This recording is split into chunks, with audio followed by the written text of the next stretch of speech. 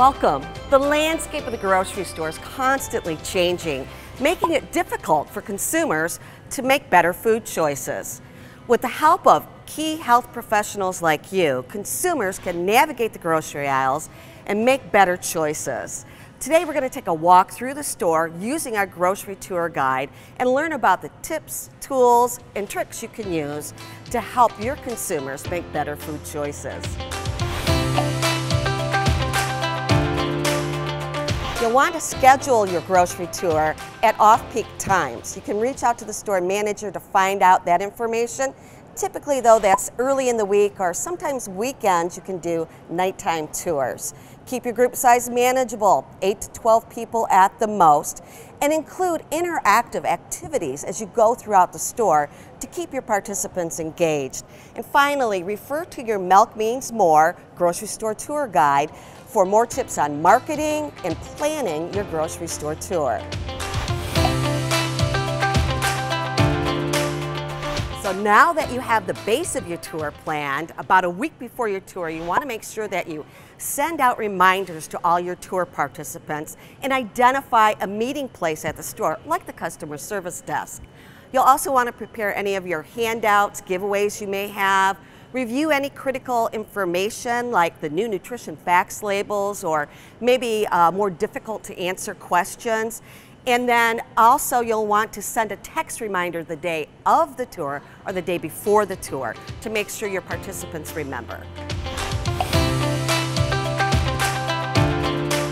Now the day of the tour, you want to make sure you arrive early, let the store know that you're there. Take a quick walk through the store and then come to the meeting place you've identified to meet your guests. You'll want to run through housekeeping notes with your guests, like shopper courtesy, where the restrooms are, and what to do with coats. You can grab a cart and let your group put their coats in a cart and have somebody in charge of the cart, or if you've arranged a conference room in advance, they can use the conference room. But remember, they must keep all valuables with them. Now, let's get this tour going. So in produce, like any other section of the store, please remember to share the unique nutrition and health benefits of the foods offered in that area. There's so many points you could share, so keep it to about 3 to 5 nutrition points that you really want to communicate. When you do your tour, start with an icebreaker. So maybe you want to have your group share their favorite veggie recipe, or you can do something fun like ask your participants to identify 5 veggies and fruit that start with the letter K. 5 fruits and vegetables a day, 5 cups a day is really what we're aiming for when it goes to how much we should have every day. And then we want to remember to aim for the rainbow. These are key tips that you know and you share, but remembering that those that are dark green, orange, red, give that vitamin A source we want people having every day, and then citrus and many other vegetables provide a vitamin C source we want every day. I would also highlight things like the cruciferous vegetables, that cabbage family of vegetables, because they have some very powerful health benefits. So one of the biggest barriers too is people don't know what to do with fruits and vegetables. So if you take some time to talk with your participants about how to prepare. So how do I select, prepare, and store fruits and vegetables? You can help them increase your intake. Another great interactive activity you can do with your participants. And then weave in food safety wherever you can. So in the produce area, the big thing is anything that's not labeled triple washed or ready to eat, you want to make sure you wash it before you consume it or before you even slice into it. Meat can fit into anybody's healthy diet. Meat is actually a good source of some nutrients that aren't readily absorbable in the plant form, like heme iron or vitamin B12. A serving size of meat is about 3 to 3.5 ounces, so use visuals like the palm of a woman's hand or a deck of cards to give your shoppers an idea of what a serving looks like. Also remember, when we're shopping in the meat area, the leanest cuts will come from the loin and round. So looking for those key words when you're shopping will help your consumers select better cuts of meat. And one thing I like to do over here in the meat area is I like to have my participants and get involved in an activity. So something interactive like, give me 10 ideas that you can do with a pound of lean ground beef or a pound of poultry.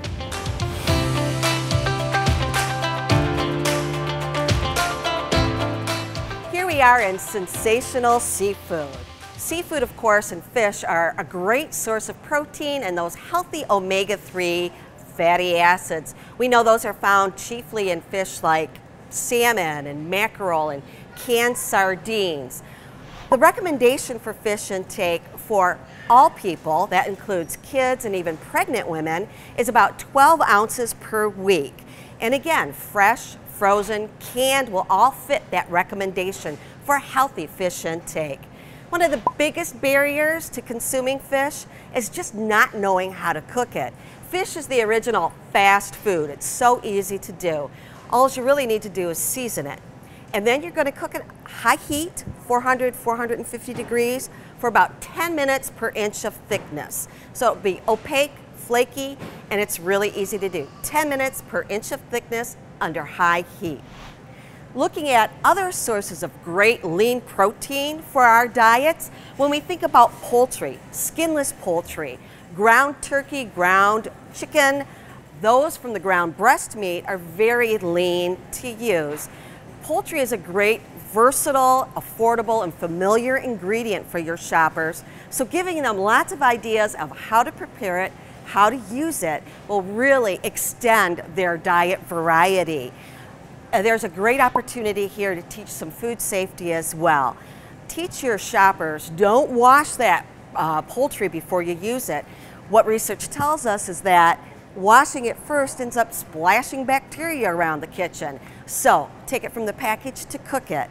And then also remind your shoppers that they want to cook poultry and any ground meat for that matter to an internal temperature of 165 degrees.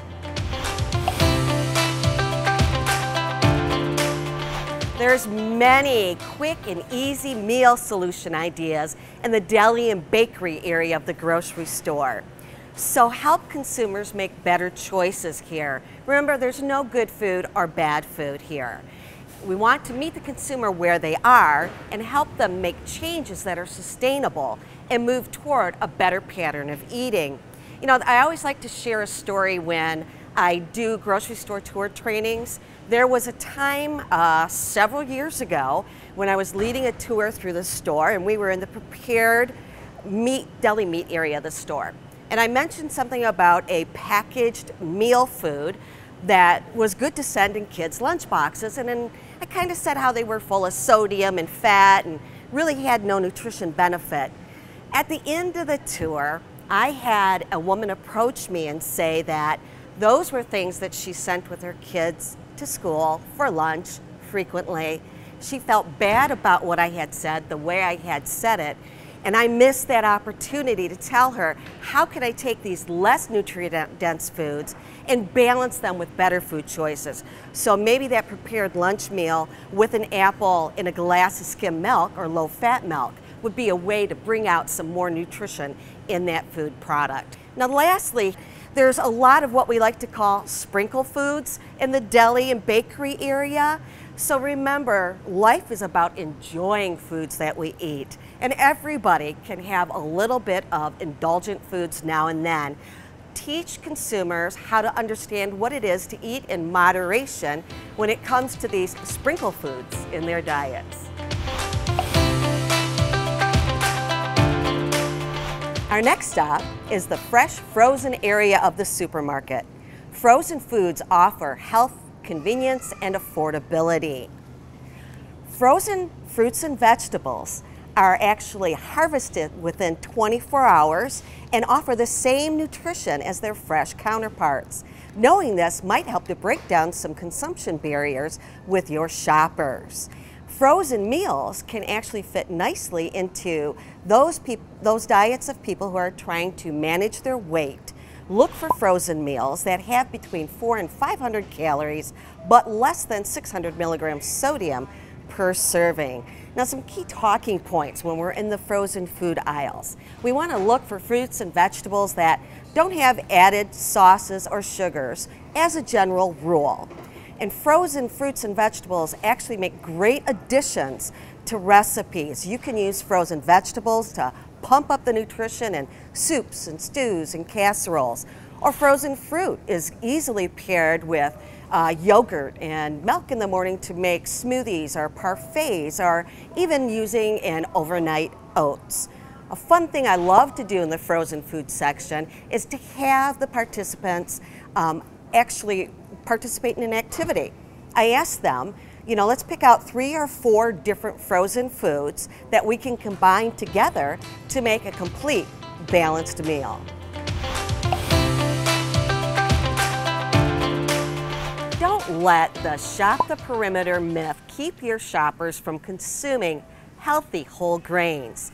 You want to make sure that they're consuming whole grains and consuming a variety of grains. So encourage your shoppers to look for different grains and experiment with things like farro and quinoa, teff, barley. Just have some fun with it. And when we're looking at canned foods as well, we want to find a way to stock our pantry. Canned foods are just a very healthy, affordable, and convenient food group to add to anybody's home. And canned foods have a long shelf life. Look for canned foods that are either reduced sodium, or you can encourage your shoppers to rinse and drain beans, legumes, canned vegetables to cut back the sodium by about 40%. And be careful though when looking at, especially with like canned beans, the sodium, reduced sodium versions, some of those are still relatively high in sodium.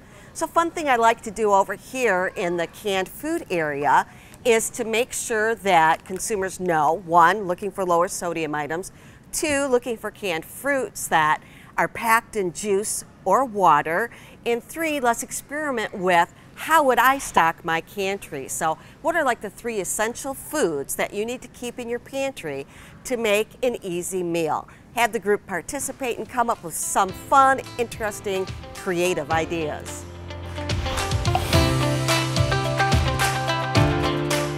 So now we're over in the cereal aisle. We're getting into the grains of the grocery store. And here in the cereal aisle, I love to have my tour participants do an activity. So I like to teach them label reading here. So what I'll do is I'll have them pick out their favorite cereal. Maybe it's a kid's cereal, maybe it's one that they think is healthy. And I teach them how to read labels. I start with looking at a voluntary program called Facts Up Front. Now, not all manufacturers use Facts Up Front, but those that do make it easy to compare some nutrients between products. The nutrients that are listed are typically calories per serving, how much saturated fat, the amount of sodium, and how much total sugar is in that product. So at a glance, consumers can compare. Then what we like to do is flip over the side and look at that nutrition facts panel.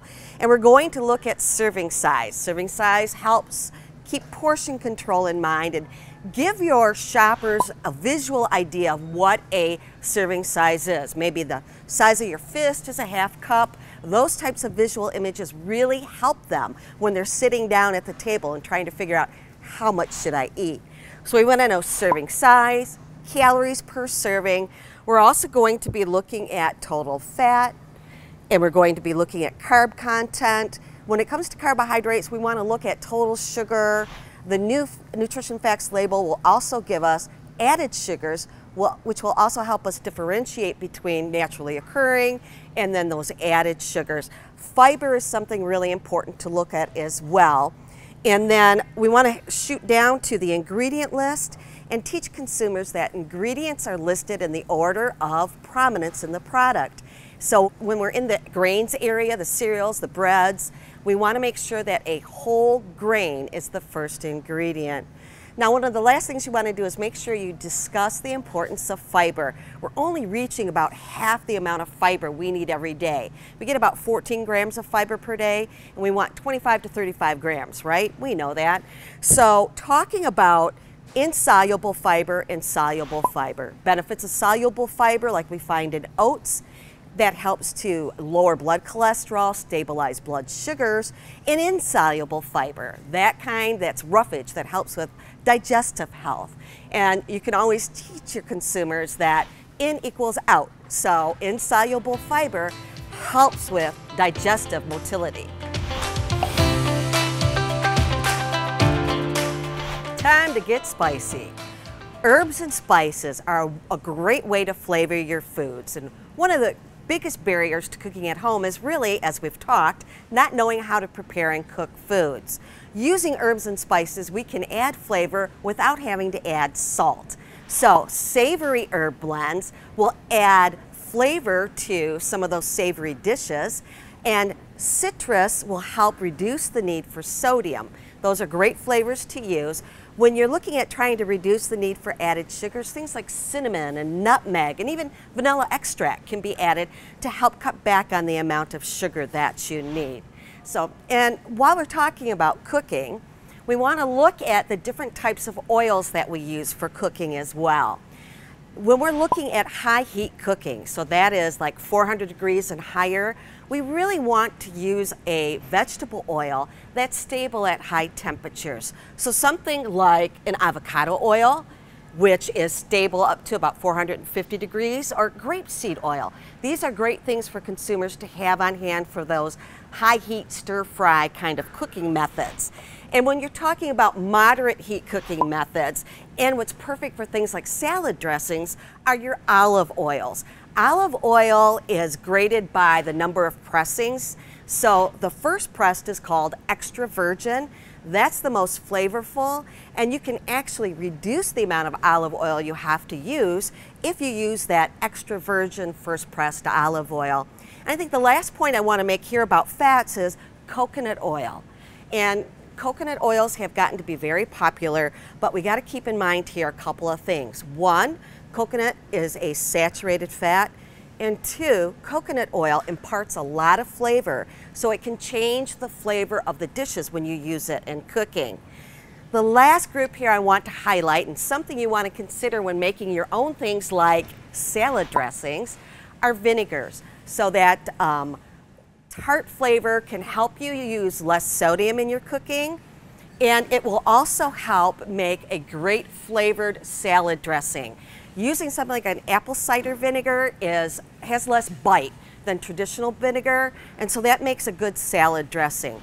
Balsamic vinegars are great and flavorful, but if they're too rich and too much body for you, try like a red wine vinegar. So use this section of the store to encourage your participants to experiment with flavors, different vinegars and oils and spices, to add flavor to their foods without adding extra sodium.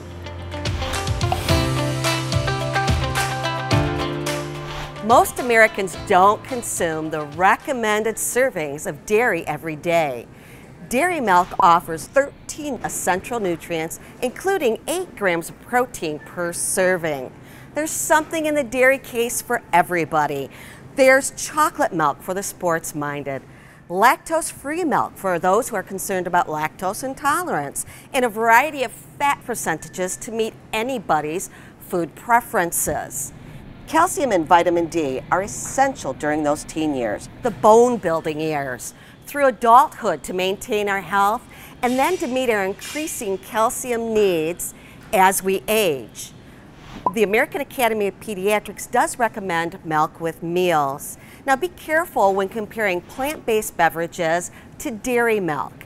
Plant-based beverages may not have the same nutrients that milk offers and may not have the same amount of protein. Plant-based beverages are not recommended for children 5 and under due to the variability of ingredient content and the lack of evidence for adequate nutrient bioavailability. Dairy milk is minimally processed, nutrient-rich, and sustainably produced, compared to plant-based beverages that contain several ingredients and are ultra-processed. Milk is produced using 3 simple ingredients: milk, vitamin D, and vitamin A. Cow's milk is free of antibiotics and does not contain any added hormones. So be in the know and compare those nutrition labels.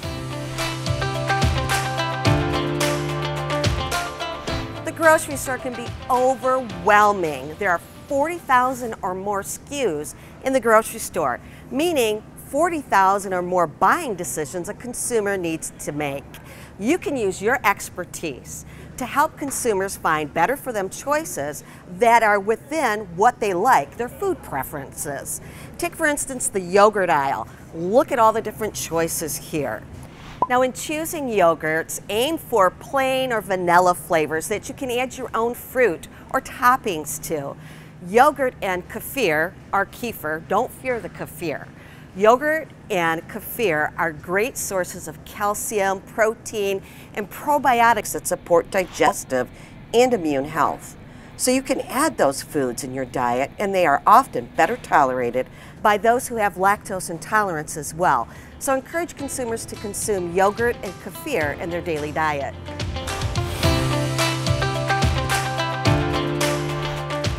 I love cheese. Now in general, cheese is a great source of calcium and protein.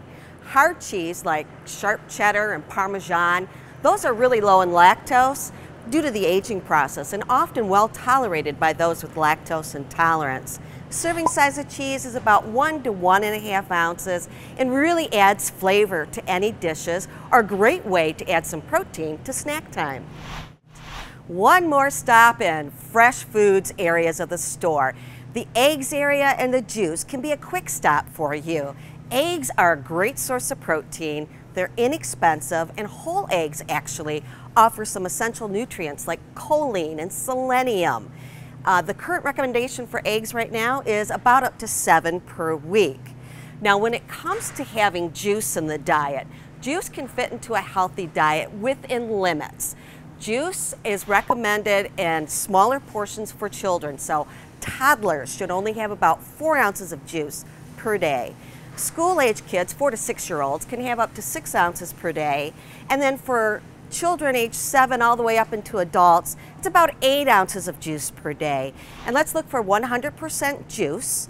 And remember that we only want to have 1 serving of juice per day as part of our 5 cups of fruits and vegetables every day. It's snack time. Nearly all of Americans snack.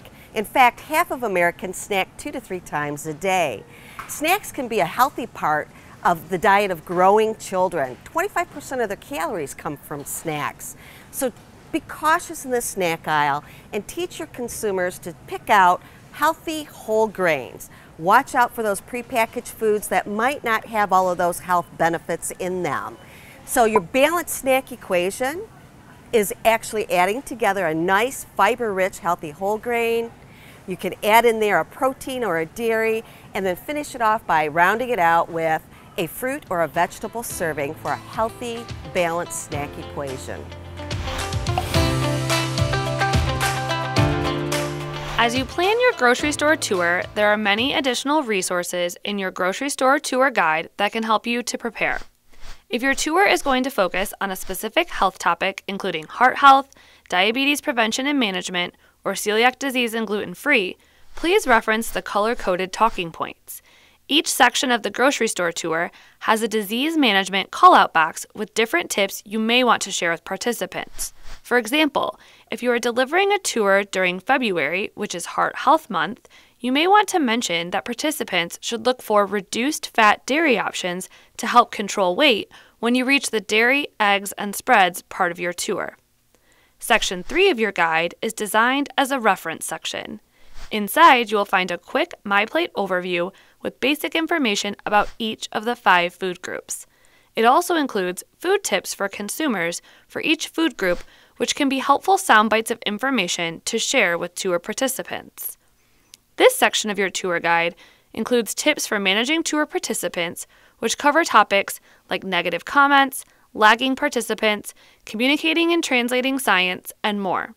Next, you will find difficult questions and comments on topics including GMOs, organics, canned foods, hormones, and pesticides. You are not an expert in everything, and that is okay. Use this section to gather additional information that can prepare you for tough questions from participants. If you don't know an answer, Ask the participant for their contact information and follow up once you are able to connect with the proper resource. The last part of Section 3 includes resources for nutrition and meal planning. Use these websites to gather additional information that you may want for your tour. Section 4 of the guide contains reproducible handouts.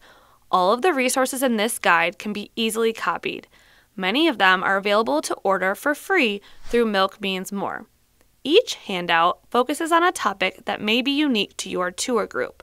For example, a group of moms might benefit from the 10 shopping tips for shopping with kids, or a group of students might benefit from the nutrition facts label to reinforce the activities you plan for your tour.